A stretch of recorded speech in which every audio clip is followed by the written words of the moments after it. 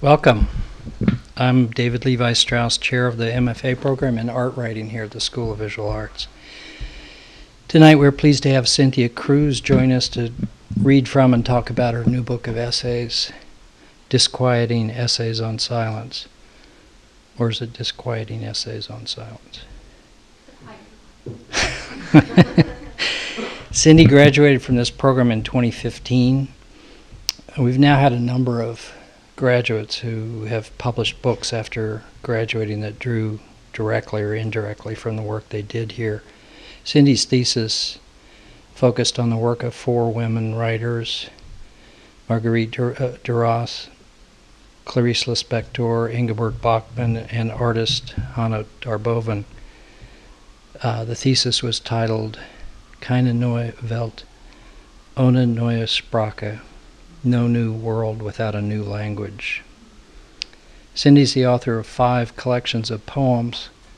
Most recent is Dregs from Four-Way Books. She's the editor of a new anthology of contemporary Latina poetry called Other Musics, forthcoming this year, and is the recipient of fellowships from Yaddo, the MacDowell Colony, and a Hodder Fellowship from Princeton University. Please welcome Cynthia Cruz. Thank you. I really love being called Cindy because that's my real name. It is. So what I have for you is there's 6. I think there's 6 chapters in the new book that will be out at the end of the month, and what I'm going to be showing you is an excerpt, sort of. So during the Q&A, you can ask me questions about holes in what I presented, because there probably will be. But I wanted to focus on film because it's SVA, and I thought that made sense.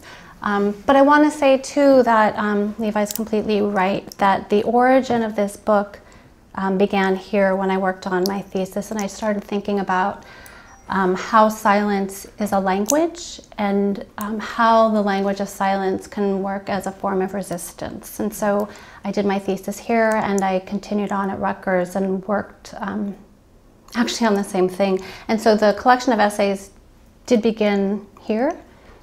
And yeah, so I'm going to be reading for a while, about 28 minutes. So I'll be showing you some images, and then I want to hear whatever questions you have. So, does this light work? It does.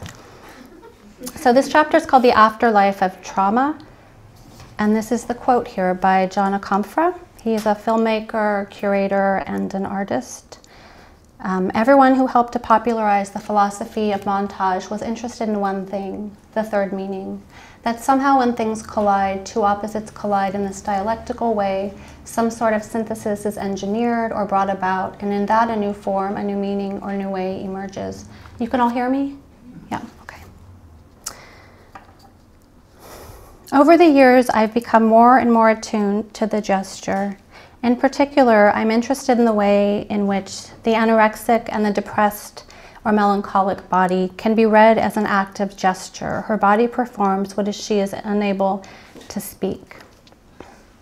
Lars von Trier's film Melancholia can be read as a film constructed of such gestures. Justine, the protagonist, descends into melancholia and escapes from her own wedding to hide out in her sister's study. There, finally alone, she searches frantically through the monographs of various artists, rifling through pages until she comes upon an image that suits her.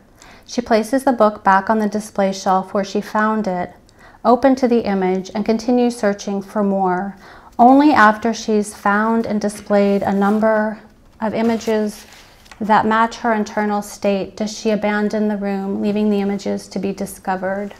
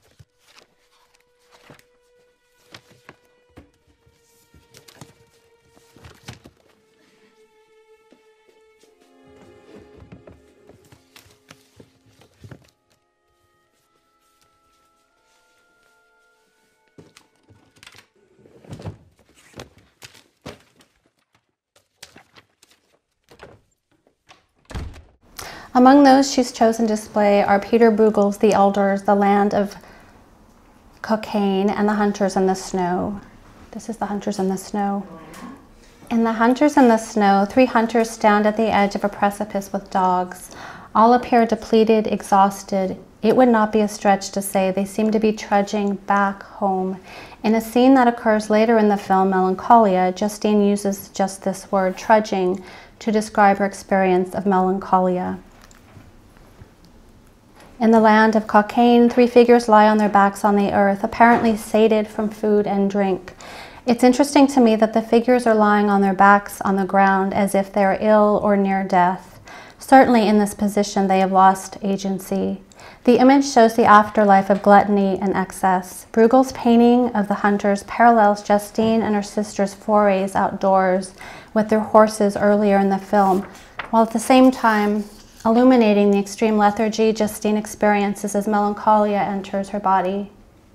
Throughout the film, Justine has both embodied depression's various symptoms, lethargy, extreme sorrow, dissociation, and attempted to describe to her sister, in painstaking precision and to no avail, her experience of depression's onslaught.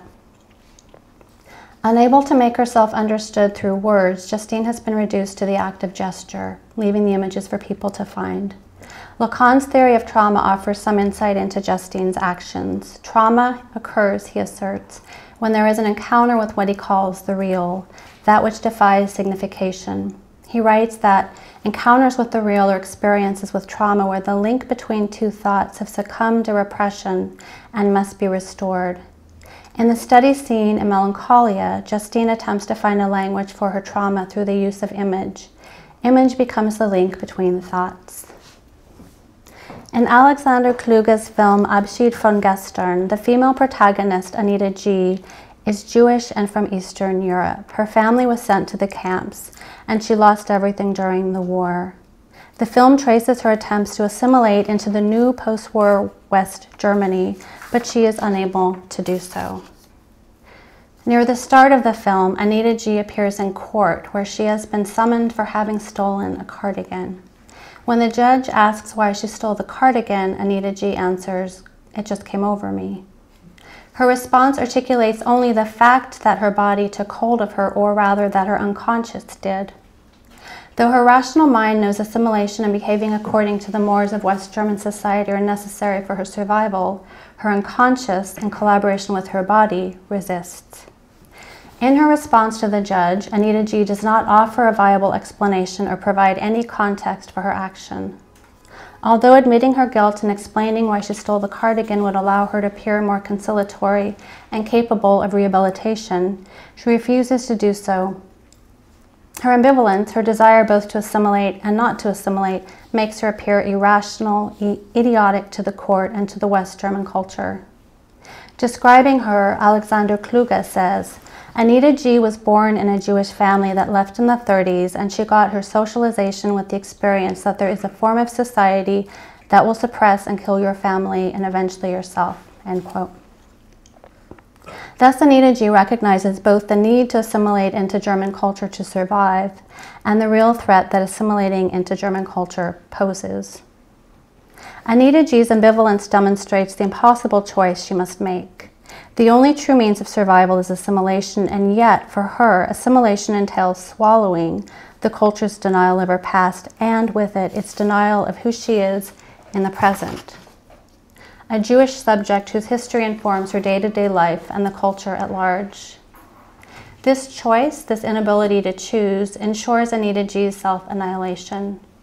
Caught between assimilating and not assimilating, and having made the decision not to provide a viable explanation for her theft, Anita G. renders herself irrational in the eyes of the judge. Even if she were to provide her context, she would nonetheless remain indecipherable. Because the cultural and political history she shares with those around her has been removed from their lives, Anita G., who is formed by this history and carries it in her body as her body, appears incomprehensible. When those she comes in contact with hear her words that require historical context to fully comprehend, they think those words nonsensical, and she, as a result, appears irrational. The film opens with a quotation rendered on a blank screen. We are separated from yesterday not by an abyss, but by the changed situation. No attribution is provided. This presentation allows Kluge to present the text as disembodied. By providing this text at the onset of the film without identifying its author, Kluge removes it from the body of its author. And by opening the film in this way, he offers us a means by which to read the film. The changed situation, when seen as the historical backdrop of Germany, explains the space between, the gulf that separates Anita G. from other Germans throughout the film. When she presents herself as a body carrying this experience, those she encounters render her invisible. She becomes what Mark Fisher describes as the weird. She does not, cannot fit in. As a result of this willfully made culture-blind spot to recent history, Anita G's experience remains invisible to those around her. I'm going to show you the opening of the film.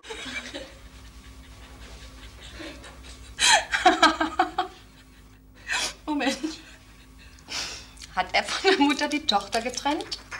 Hat von der Tochter die Mutter getrennt? Hat einen Gefangenen nicht freigelassen, einen Gefangenen nicht gelöst? Hat einen Eingekerkerten das Licht nicht schauen lassen? Hat bei einem Gefangenen fange ihn gesagt? These floating words and the disembodiments that occur throughout the film are addressed when, in a number of scenes where she appears alone, Anita G. stuffs tiny bits of food into her mouth. It is as if in this repeated act she attempts to simulate her own assimilation into the culture by breaking food into small digestible pieces and swallowing them. To assimilate, she must break herself into small digestible bits. Her binging might also be an attempt at, inversely, consuming the culture she cannot bear to eat. Here the somatic comes into play. Though Anita G. is rendered powerless by her place in the culture, she can, for small moments, regain increments of power by determining how and what she consumes. Anita G's language is informed by her own experience of loss and trauma directly connected to Germany's history. At the same time, the judge seemingly speaks of his own personal experience, of the law texts he regularly consults during the court scene. For example, when the judge asks her, "Why did you give all that up?" referring to her job in the East, Anita G. responds, "I got scared and moved to the West." He then asks, "Because of certain incidents?" She responds, "Because of prior incidents." The discrepancy between the judge's reality and Anita G's is exemplified by the judge's use of certain, a word that remains vague and could pertain to almost anything, and her use of the word prior, which refers to a specific event, the Holocaust. After Anita G. corrects the judge, he says, "You mean those from 1943 to 1944? I don't believe that. In my experience, they don't affect young people." In response, Anita G. states, "I felt unsafe." She and the judge speak the same German language, and yet they also speak two very different languages. Anita G. speaks from her body, informed by its history, a history those she encounters do not see or recognize. Meanwhile, the judge is unable to find the references she makes to history in its texts. Similarly, he cannot locate them in his own personal experience. He is blind to the historical facts that directly form her life, or rather, he may be aware of them. He refers to specific dates after all. But these facts remain ostensibly separate from his day-to-day life and his own lived experience. They do not inform his understanding. Kluge unfolds the discrepancy between Anita G's account and the judge's, and this is a quote. "This federal republic in no way recognizes the situation in which it actually is," end quote. The historical facts thus remain at arm's length and are fragmented and removed from the body and the mind of the judge. The two characters' interactions with one another, the judge speaking from his personal experience as well as the rules of law, and Anita G. speaking of her own experience and its relation to history, illuminate the power structure inherent in language and explain Anita G's repeated experience of being marginalized by those she encounters in West German culture. She remains enigmatic to those she comes in contact with, a problem without a cause, as Alexander Kluge explains in an interview with John Dawson, and this is a quote from that interview.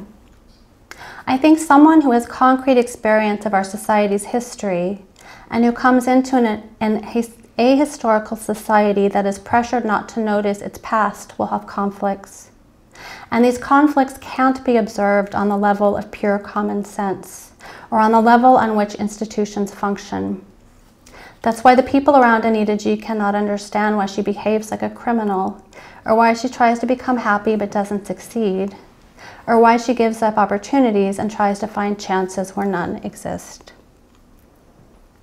Why Anita G would wish to conform to her culture while at the same time engaging in acts that ensure her self-destruction within that culture becomes clear by looking squarely at the prospects of living in a society where only those who participate and perform productivity can survive. Here, the labor performed is not only the work of earning money, but also the work of repressing the past. Anita G wishes to assimilate into the culture because she understands this is necessary. Due to history, she has no family, no networks, no education, no money. She must therefore find a form of work in order to continue to survive. Anita G is indeed a survivor. Though she may be seen as a failure by others in the culture, the fact that her body exists in the culture is in itself a form of resistance. Her physical presence serves as a kind of living archive. To find work, she must assimilate into the culture, and yet she cannot. Opting out is not an option either. To do so would only render her further marginalized, both invisible to the culture due to its refusal to see the context from which her experience is formed, and made further invisible by not participating in the shared post-war culture of production and easy consumption. And yet the desire to assimilate has indeed taken root inside Anita G, as evidenced, for instance, by her purchase of a fur coat and her theft of the cardigan. While these forms of assimilation seem contradictory to her resistance, they are also a natural fact of living in a capitalist culture where, as Herbert Marcuse writes, the desires of the culture are introjected into its citizens. The difference between our desires and the desires introjected into us can be difficult to distinguish, and the culturally introjected desires can be lived intensely inside the body. At the same time, there remains within Anita G an aspect of not wanting what her culture offers her. This not wanting is shaped by her understanding of her culture's denial of her past, which is, in essence, a denial of her existence. Water.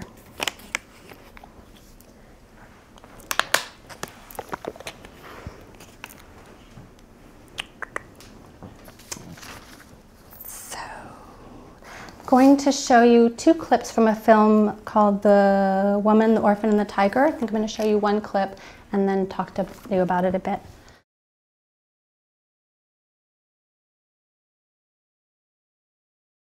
After a while, you notice the residue. You can tell on the street what used to be. Sometimes it is the regular police, and sometimes it is the riot police. Every day the same barbed wire pricks its way across the sky. The same red-lit cross of the Christian church's steeple makes the same kind of commentary behind the same uniformed men with rifles guarding the gates at the military base, where you turn right to walk home. When you go to the movies, you take the shortcut behind Yongsan Station, where the prostitutes apply makeup even while waiting on display in their red-lit boxes, the same shade of red as the butcher's windows in another part of the city, the same shade of red as the cross on the steeple. You wonder why, in lights, they seem to have only this one shade of red: sex red, meat red, motel red, Konglish red, Jesus died for your sins red, Korea at night red. Burning ring of fire, went down, down, down till the flames went higher, and it burned.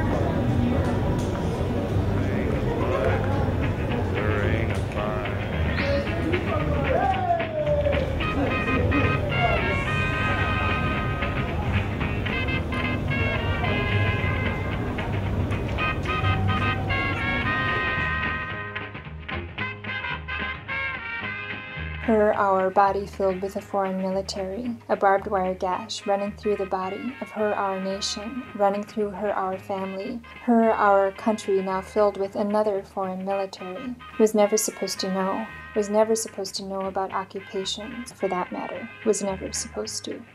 In the film The Woman, the Orphan, and the Tiger from 2010, Jane Jin Kaysen and Gustin Sondenkung construct 3 portraits of women sufferers of trauma. Through the use of old footage, oral testimonies, poetry, public statements, and interviews, the filmmakers allow glimpses into fragments of 3 narratives of women from Korean society, chronicling the violence inflicted upon them. The former comfort women subjected to sex slavery by the Japanese military during the Second World War, the sex workers who worked around United States military bases in South Korea from the 1950s and continue to work to the present, and the portrayal of transnational women adoptees sent as children from South Korea mostly to the West during the Korean War. Each of the women's experiences, though individual, stands in for a collective of women whose general stories they share. The filmmaker's choice of presenting such a stylistic duality is interesting in relation to the chorus of voices in the film and the idea that each woman's experience stands alone and cannot be collapsed beneath a name or label. On the one hand, there exists the idea that each of us is entirely different, unique. This view corresponds with the ideology of capitalism and more recently neoliberalism. On the other hand, there exists the idea of community, that each of us is merely one part of a larger community. This view corresponds to non-capitalist cultures, and elements of this can still be found in immigrant communities in Western cultures and in non-Western cultures. By presenting and in fact conflating these 2 opposing ideologies, the filmmakers infer a myriad of troubling questions. Now that globalization has spread capitalism and/or capitalist ideology, are there any spaces that remain free of capitalism's ideology? This idea is made manifest in a scene in the film where a lit red plastic cross is shown, followed by a depiction of a strip of American-style bars in which a number of U.S. military servicemen and women are shown in civilian clothing. The area is presumably outside the military base and a site for local men and women to earn money through bartending and prostitution. The presence of the U.S. military base permanently changes the culture of the place it occupies. If the base were to close, the local workers would lose their jobs. But what the base brought with it, gambling, prostitution, alcohol, Christianity, would remain. I'll show the other clip. Trying to figure out how I can talk about something that is unseen, that most people don't believe in. Something really horrible. That the secret itself, or the gap in one's speech, gives rise to a ghost. Anyway, personal illness also is wrapped up in my body. So I started to look at where these traumas come from. And so I started to explore and somehow we are entangled in a way that seems almost impossible to get out. What we can quantify is not just what our parents don't talk about, but it's very complicated geopolitical moments. Then this would be in the responses. People facing diaspora. When you were 8 and sleeping to all of these things they want to think of the adoptee as being when I was sleeping. My father is not only separate, but if the part that matters is me, without resistance. We call an image from childhood, but also sometimes there are other memories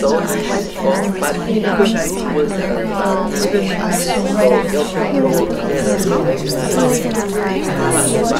many of them are rushing to light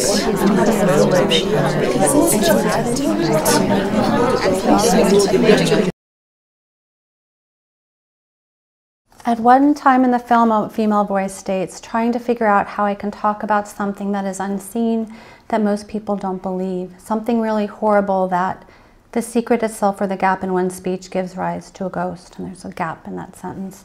In the same scene, an elder woman collapses into the arms of a younger South Korean woman at what appears to be a tribunal.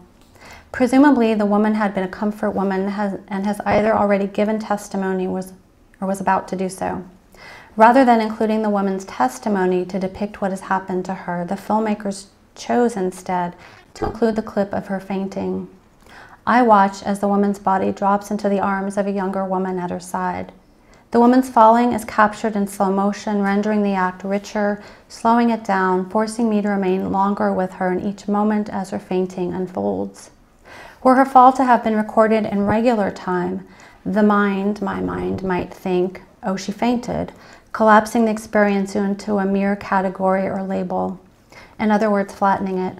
Capturing the act of the woman's feigning as the result of having to testify, to speak about what happened to her body and her psyche archives her affective experience. Fainting in response to the setting, the tribunal, condenses her experience in much the same way a dream condenses experience. The woman's fainting, we don't learn her name or anything about her particular experience, making her a symbolic stand-in for the many other unnamed women. Like dream condensation, compresses what is repressed into a brief but rich series of metaphors and metonymies. In its current form, the unnamed Korean woman's fainting remains rich in its symbolism, representing myriad readings for myriad of survivors' experiences. In her essay, A Ghost in the House of Justice, Death and the Language of the Law, Shoshana Fellman intervenes in the reading of the Eichmann trials, arguing that the fainting of one of the witnesses, Kay Zetnet, a concentration camp survivor, is a form of saying. She writes, quote, Kay Zetnet's legal muteness, his inability to tell the story in the trial, is part of the impossibility of telling at the trial's heart, unquote. She continues, but Kay Zetnet's testimony does not simply tell about the impossibility of telling, it dramatizes it, enacts it through its own lapse into coma and its own collapse into a silence. That's the end of that quote. The inability to articulate, evidenced by losing consciousness, is itself a gap or rupture in language, and as such, conveys as much as the use of verbal language promises. Like the spaces and gaps in the material archives, the Korean elder's loss of consciousness also produces a space, a gap, or a rupture, a placeholder for what cannot be spoken. What remains and what is visible and present is an unconscious body, precisely what the gaps are meant to mark. The fainting scene in The Woman, the Orphan, and the Tiger opens with a single woman's voice speaking, but her voice is soon lost in a chorus of other women's voices. The choice to incorporate a range of female voices, one or two of which are comprehensible at the start but slowly become lost in the mix of voices, tells something else. That there are many voices of many women, and each woman has a different experience. At the same time, the sound collage suggests that the women's voices and lives and experiences are also intricately connected to one another's as the stories they tell. The distinct and overlapping forces and forms of violence are not neatly separable or named. This complexity calls for new methods of transcribing and archiving. Finally, the rupturing here of voices or voices also performs the fragmentation that is a result of trauma. The gestures we have spoken of here, Justine's selection of images of melancholia, Anita G's use of food in Abschied von Gestern, the woman's fainting in The Woman, the Orphan, and the Tiger, Kay Zetnet's feigning during the Eichmann trial, are all enactments of an alternative language, one that arises when speech fails. And these acts are not unlike the way the body of the anorexic or the depressive or melancholic performs what cannot be said. These are some of the ways we can speak without using speech, traces of what John Akamfra describes as a new way. And yet Akamfra's new way becomes possible through a dialectic, through the act of moving back and forth between. What then might this dialectic be? One possibility is to look at the anorexic or others, depressives, melancholics, drug addicts, other people who resist by withdrawing. They resist assimilation, but at the same time they do not give in. As Mark Fisher writes in Ghosts of My Life, Writings on Depression, Hauntology, and Lost Futures. He writes, the kind of melancholia that I'm talking about consists not in giving up on desire, but in refusing to yield. It consists, that is to say, in a refusal to adjust to what current conditions call reality, even if the cost of that refusal is that you feel like an outcast in your own time. In this way, then, the possibility of a new way, a third way, arises through the dialectic between assimilation and death, somewhere in the middle way, where the anorexic and the depressive, and the melancholic and the others already exist. Thanks. So that's a really great question. I had to think about it. So Melancholia, the film Melancholia, I've been obsessed with since it came out, and I've seen it many times, and I've written about it a bunch of times. And so that was a film I kept trying to figure out why I kept going back to it. And then I realized there's a bunch of reasons, but one of them is that the main character is is performing with her body. She's reduced to a gesture. So that that was whenever the movie came out. And then Abschied von Gestern was one of the chapters I was working on. I got a master's in German language and literature, and so I was looking at 4 women who resist, and so she was one of the characters. And then, wait, what was the other one? And then the other film I saw actually in Berlin when I was working on my project, and so I saw that film, and I also was thinking, because I guess I become very obsessed with things and I don't know why, and I just keep looking and looking and looking and writing about them, and then I realize that they all have this similar theme. No, it's good. I mean, the thing that I started realizing, so this book, I started working on it here, and I came here in 2013. So it's been a lot of work, and so I've been, I've been revising and editing the essays. So I've been thinking about how they could be folded into other things that I'm thinking about now that I wasn't thinking about so much then. So the hauntology, or the idea of so Mark Fisher's idea. Sorry, I'm supposed to be repeating the question. I just remembered that. So the question of how this idea, the Abschied von Gestern opening quote, might be related to Mark Fisher's hauntology. That's great. I mean, that's like a whole book. But this idea that she actually is in this liminal, that's what I think. She's in this liminal space that no longer exists. And so everyone else is in like the now, right? They're in the now, post-war Germany. But she's walking around like with this body that has this history that's been removed from where she is. So that's, yeah, I mean, just thank you, because I'll be writing that essay soon. That's really great. The other thing I was thinking about is that she is like the working class citizen in America, or like other people who are marginalized, and so their history is not represented by the people that they're surrounded by. So I think she's also just a great case for all of that stuff. And then the second one, what was the second question? Yeah, it was just if you felt like that quote had any interactions with the German judge and the woman who were speaking the same language but for different positions. Right, so the different languages of the 2 Germans speaking in the same language. I mean, the thing I was thinking about, actually, this isn't answering your question, is Paul Celan, right, who spoke in German, and he was he taught. His mother was speaking to him. Anyway, German was his language, and he could have gone and used another language, but he continued to work in German and stayed there. Well, he went to Paris. But how do you write in a language that is filled with the powers? I mean, that's exactly her situation, right? And so he had to find a new language, and when he would give speeches, right? I mean, I'm sure you know this, but he would have to give speeches that were sort of neutral, but at the same time they were addressing the very people who were sitting in the audience who were actually responsible for his family's death. So, so I think it relates a lot to that, the same language but different language, and the hierarchy or hegemony or whatever you want to call it, definitely, for sure. And the whole idea of creating a new language, right, is what I was really thinking about when I was working on my project here. And that it has to have some kind of silence in it, I think, to resist. Yeah, I'm supposed to repeat what you just said, but you were talking about the way that I said the word certain was vague, and then previous is not vague. And then also that the 3 films, one is in English, but the other is they're in other languages. So I wasn't thinking that much about, I mean, with the German I obviously was, because I was studying German. But not so much, I guess. In a way, I nearly showed the Abschied von Gestern without English subtitles, because I felt like maybe it doesn't matter in a way. I mean, in a way, it kind of doesn't. But I didn't do that, of course. So anyway, but the first one, I think that's really great. And the thing I was thinking about with that, I hadn't thought of that was odd. That certain is not actually vague, it's very specific. But it makes me think about, and this relates to melancholia, is the whole the way that our culture now, in the United States, we're very literal. So like even in my poetry workshops, students read things very literally, and they want things to be explained literally to them. And I blame that on a bunch of things, but it's like this advertisement culture, right?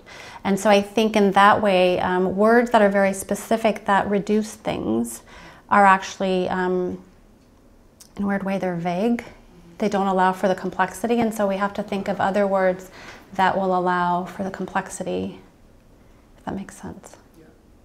In the land of cocaine, I know I have to like sum it up really quick. The question of why I said that they look like they have no agency, and the other question whether silence suggests agency or the obvious. So the whole book is about silence and agency, and that contradiction, right? Because silence in our culture actually means having no agency, right? And people who are silenced, and then you have no agency. So what was very interesting to me, I looked at the master's project I did here and then in the German department, and I realized it's the same thing, which was the question of if you have no agency, how do you get agency? And you can assimilate. I guess you can take a lot of drugs or whatever and then not be silenced. I don't know. I'm just... Or you can disappear, right? And so what I was interested in is this middle ground, right? So not self-destruction and escaping the culture, but not assimilating, whatever that would look like either. So the second question is what the whole book is really about, is exploring ways of agency for people who are silenced. And the first one, I mean, literally, they're laying on their back. So I thought they don't have any agency, and they look like they can't get up. And then I thought that was so interesting, right, of course, because she's moving around, at least in the first part of the film, but, and she's very productive, right? She's the perfect neoliberal case, but she has no agency at all. And her story, right, is that she's assimilated and then she just can't take it anymore. And in a way, she's like those men, she's so full and sated with this culture, but she can't do it anymore. And then she literally breaks down. Yeah, so again, that's, so the question is how silence can be resistance. So again, that's the whole book talks about that. I'll try to think of,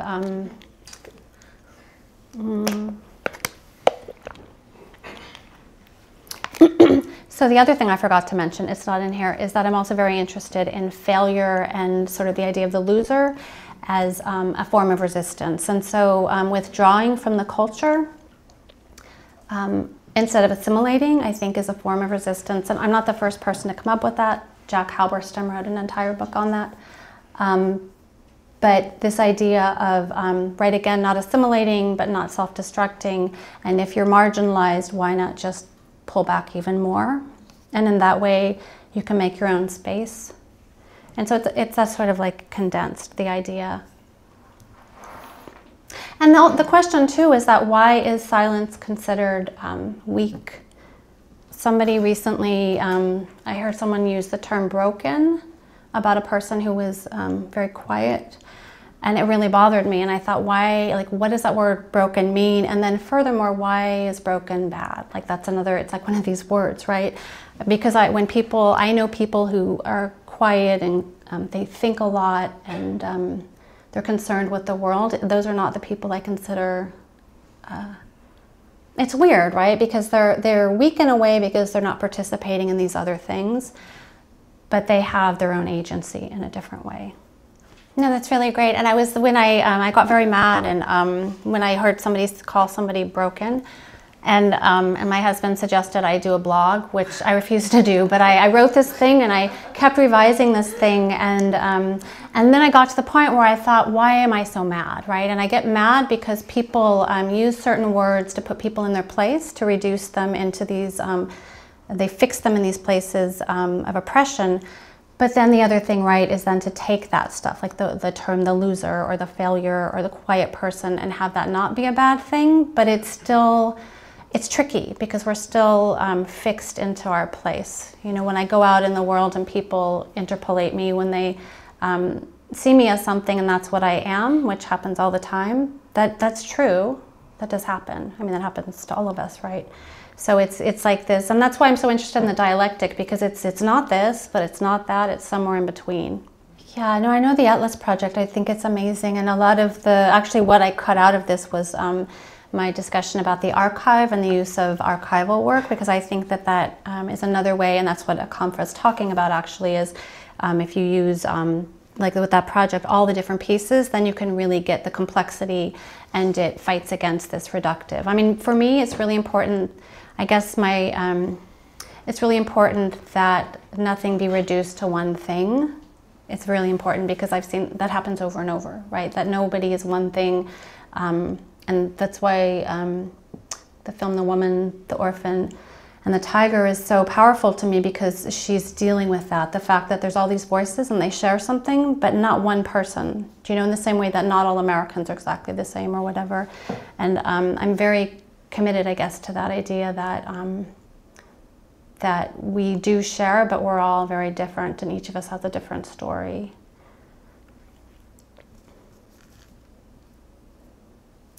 Any other questions, comments, insults? Do you have one? So the book will be out by the end of the month, and it's being published by Book Thug from Canada. And it's, if you go to the website, also McNally Jackson has it on their website. That's it. Thank you.